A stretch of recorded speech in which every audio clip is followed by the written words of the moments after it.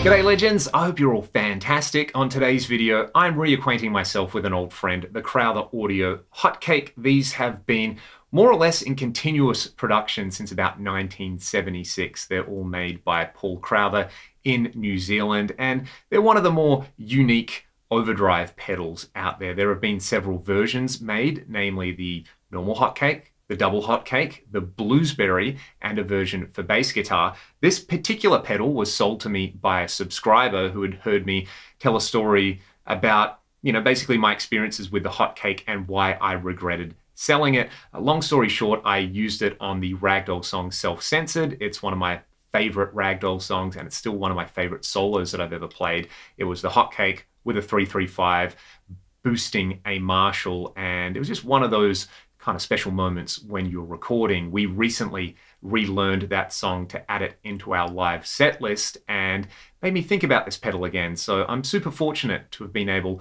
to buy back one of these, and it's kind of like catching up with an old mate who you haven't seen for 5 or 6 years. They've got a whole bunch of experiences and stories to tell you, and in that kind of tradition, I'm going to use the hotcake the way I used it when I was using it, but I've since been turned on to a bunch of other ways to use this particular pedal. Now, this particular pedal has little switches in it which lets you access the different modes. I'll do some comparison clips in there, but basically I just like the normal guitar version of it for everything. We'll hear that comparison later, but first I'm going to try and replay that solo from Self-Censored. You'll hear the core tone, which is already pretty saturated with some delay, and then I'll put the hotcake on as like a smoothing, kind of thickening agent on top of it. Let's go.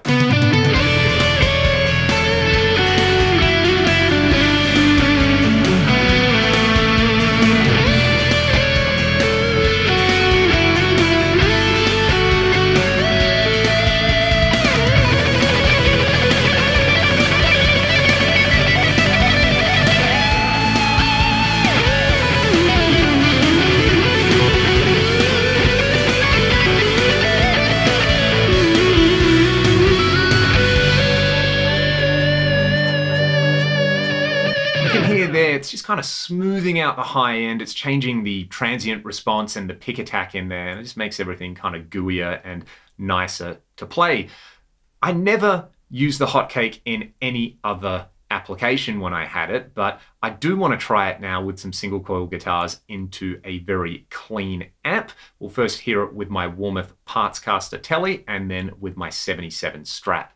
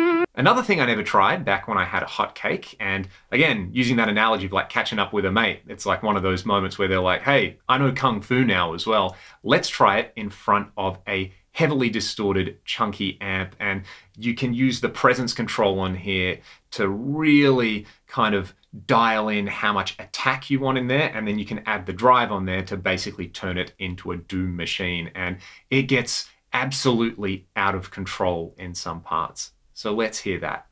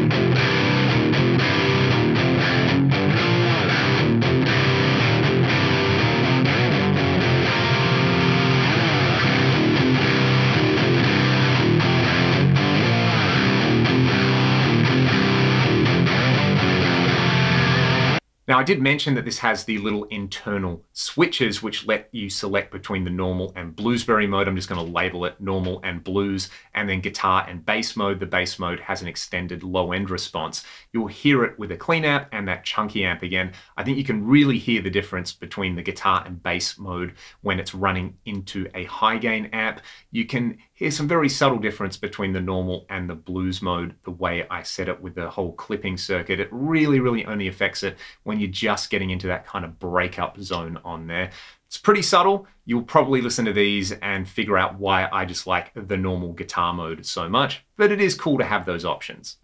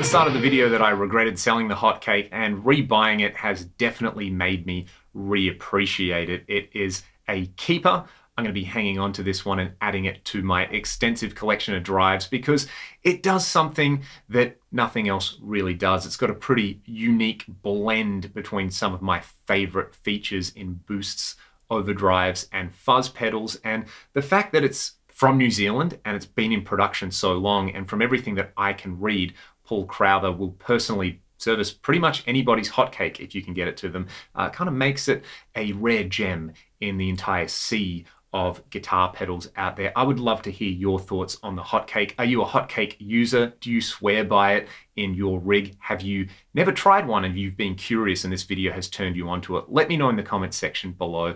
And if you want to support what I do here on the channel, there's some links to do that in the video description. I will also link that original recording of the Ragdoll song Self-Censored. Until next time, have a great time, and I'll play you all out with some more noodling with the hotcake. Thanks for watching.